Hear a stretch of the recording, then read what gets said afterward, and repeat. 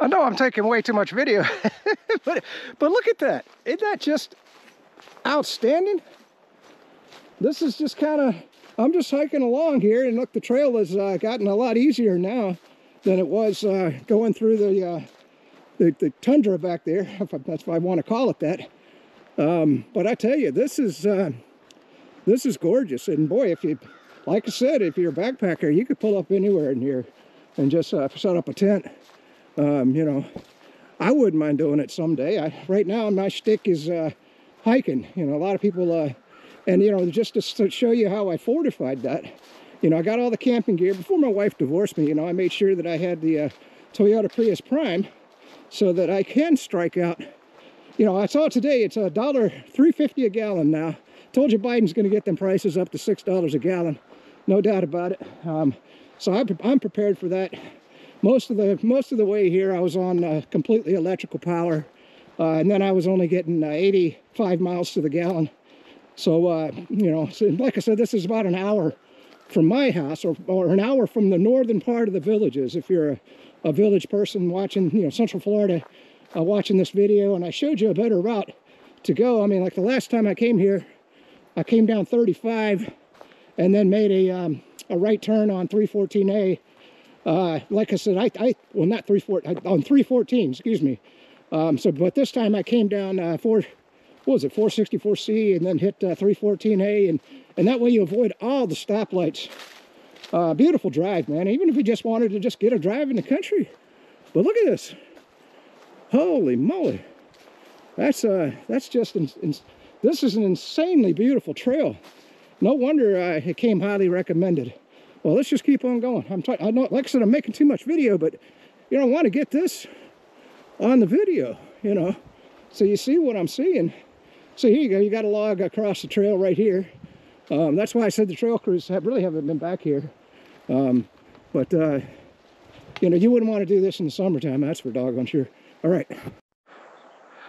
Okay, so we've come to another fork in the trail. SR19, it is an SR. It says sinkhole to the left. And SR19, you know, that way, okay, that's where we just came from.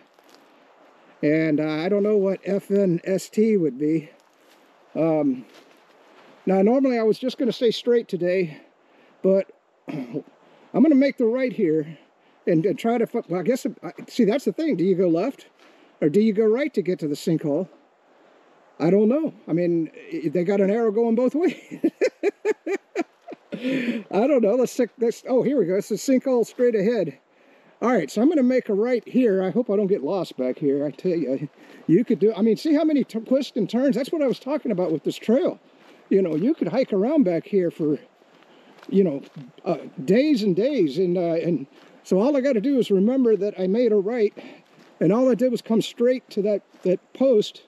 And I'm hoping we'll get to see the sinkhole, and at that point I'll probably have to turn around today. I'm a good hour and a half or 2 hours into the hike, so I gotta hike. You know, I hate that. You know, if you got a loop, it's always nice, but you know, at some point I have to turn around and hike back.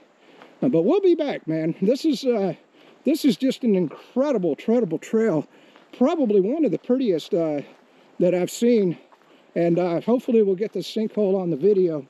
You know, this is a nice easy hike through here, and like I said, if you're tall or fat or there was a lot of stuff I went through that it was pretty tight trail back there.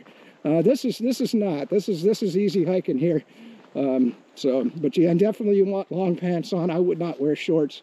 You might even want a long sleeve shirt, but I haven't had anything brush up against my arms for the most part. But I'm a short, fat, old person. So, all right. So look at here. See, and that's another thing I like. They got the trail's pretty well marked. There's a yellow marker on that tree.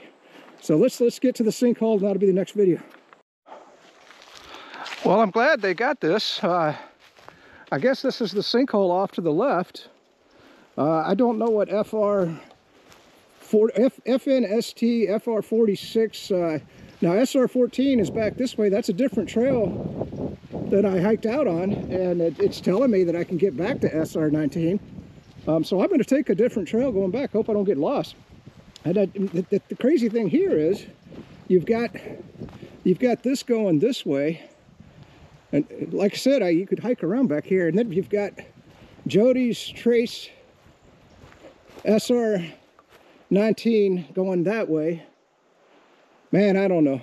And look how tight that is. You can see that you're going to be brushing up against I'm going to try it. I'm going to try it. If I get lost, I'll be spending the night out here. I got everything I need.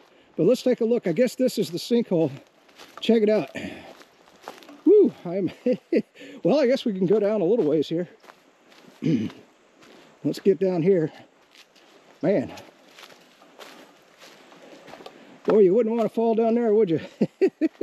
Looks like people have been down there, though. So this is, I guess this is the sinkhole. Look at that tree right there. Isn't that cool? Wow.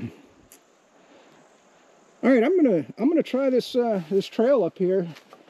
It says SR19 that way, and we'll head on back. And like I said, we'll be back out here. I got to get here a lot earlier than what I did today. This is where we just came from, right here. So that's FN. I don't know what FNST FR46 means. And then it says SR19 left or straight ahead or left. So we're going to try this Jody's Trace to SR19. You can see how tight the trail is. Maybe someday we'll come back and hike that. Boy, I tell you, you could spend just days and days and days back here. Well, you know, this is just well, like I said, it's an hour's drive at 85 miles to the gallon. $3.50 a gallon. Hell, you know, this doesn't hardly even look like a trail, does it? I mean, I'm just following where that post told me to go. See, there's a yellow marker on the tree, so we're on some sort of a trail. Hopefully this will get me back to the car, because I got a headlamp in the, that was another thing I forgot in my packing list to tell you about. I put a headlamp in my backpack, so I can hike at night if I have to. Let's just keep going. Anyway, I just wanted to show you that. You know, this is supposedly a trail. I haven't hiked a trail like this in quite some time. I mean, you could bump up against a snake, no problem on this trail. I mean, this is something else. This is a tight hike, even tighter than the one coming out. I just hope, well, the sun's behind me, so I am definitely heading east. So this should be taking me back to the car. But you could definitely get injured or hurt back here. Here's another log across the trail. You know, hopefully some trail crews will come back and cut some of this stuff. Like I said, long pants, long sleeve shirt, I would recommend, even for this trail anyway, not the other one. And let's just keep going. So the sun is more or less to my right and in the west. So I'm heading basically southeast, and then I came to this. We'll look at the sign.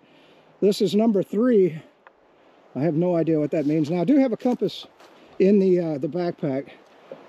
So I guess you could go this way, which is almost due, well, east, northeast, kind of. But I'm going to continue going this way. I was going to tell you I'm not seeing any footprints, but that's not true.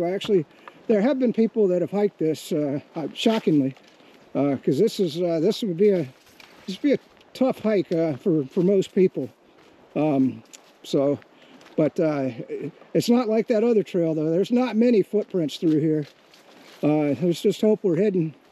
Well, I know I'm heading more or less east at this point. Southeast. I'm assuming that this might be that trail that went off to the right when we first got in here. And so at least we will have knocked out a loop. We'll see what happens. Oh, check this out. Look at that dead tree right there. Isn't that cool? And see the controlled burns. Hey, California, look at there, look at there. We actually do controlled burns here in Florida. Imagine that. All right, so let's keep going.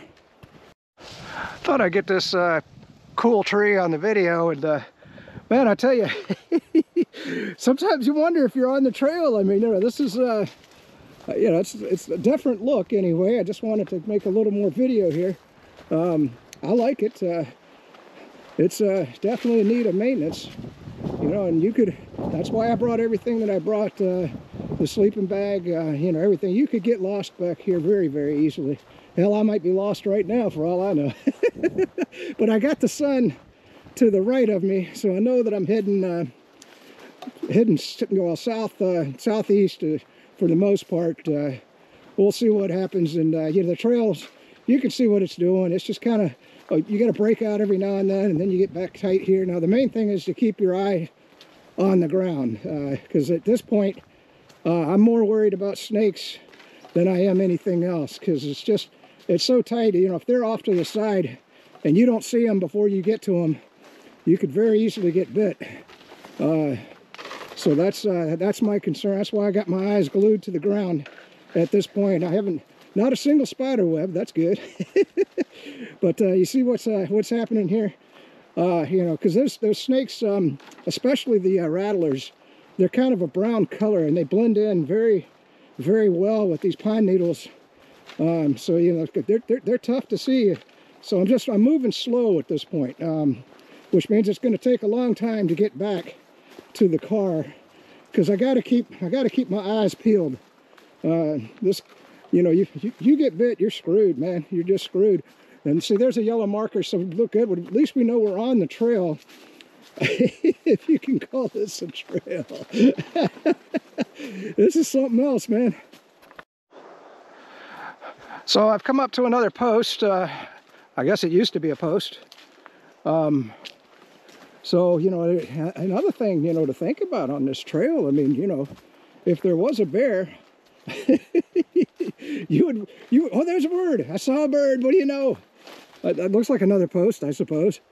They have had yellow markers on the trees, so I am still on the trail, which is good. And like I said, I'm moving nice and slow, keeping an eye out for a brown snake. You know, the black racers and those, I love snakes, by the way, but I just don't want to get bit by one, that's for doggone sure. And I tell you, I have walked right up on those brown rattlers. They blend in real well with the ground. I see, it looks like it's kind of opening up here just a little bit. So this might mean that I'm getting back to where this trail crosses the other trail. There's another yellow marker on the tree. So even though it's in need of maintenance, this trail is well marked. You're not going to get lost, or, you know, I guess it, you know, and when we get back to the post, I'm going to point out where we did today and what we have left to hike up here, because you can see we're going to be back here many times. So here I'm coming up on something. Good thing I had the video running. What the hell is that? So this is a 2, and you got a yellow marker on the tree. Why is there a concrete pool here in the middle of nowhere? I don't know. I don't know what that's supposed to be. There's supposed to be a cemetery out here somewhere. Let's get a look at this thing. I wonder how deep that goes. Let's see. It's not too deep. All right, so let's just keep going. Good thing I had the video running, huh? That would be something I would have cut on for. I can make some time now, so I'm going to be moving along at a faster pace, because you know, here I can see well in front of me if there's anything that I need to be on the lookout for. Like I said, another yellow mark on the tree, which is good. So anyway, here's just a look at the forest, so you can see what I'm seeing. Absolutely gorgeous hike, absolutely gorgeous. I have a different look here. You can see the yellow mark on the tree, so that's the sun is actually, I'm kind of heading southwest almost at this point, which is taking me away from the car, but I can't believe that this won't loop back to the other trail. Anyway, I just wanted to give a shout out to the Canadian truckers. I'm so proud of you guys. Man, makes me want to cry. I heard on the radio, the farmers have joined the convoy, and they're just going right around the roadblocks. Trudeau is in hiding. How the hell did a tool like Trudeau get elected in Canada? That's the thing I can't figure out. I mean, as much as I'm proud of the truckers and the people of Canada for standing up for themselves, my question to them would be, how the hell did you elect Trudeau in the first place? The guy's a tool, man. I mean, well, I guess you could say the same about Biden, you know. How the hell did Biden get elected? A lot of stupid people here in both countries, but at least, and I heard there's going to be a convoy here in the United States against mandates. And by the way, there was a a study that came out of Hopkins, and they said that the lockdowns were completely ineffective, like 0.2% effective back when all this began. That the lockdowns were just stupidity at its best, and everybody knew that, but except the Democrats. Yeah, the Democrats, they just keep going along with the government, man. Yeah, you bow down before the one you serve, because you're going to get what you deserve. I'm not trying to get political on here. I'm sorry. But I'm just so proud of the Canadian truckers, and I just wanted to give a shout out to them, and I hope they get rid of Trudeau. I don't even know. I guess Trudeau would have to resign, but you'd seem like people in the Canadian government would say, look, Trudeau, you need to step aside.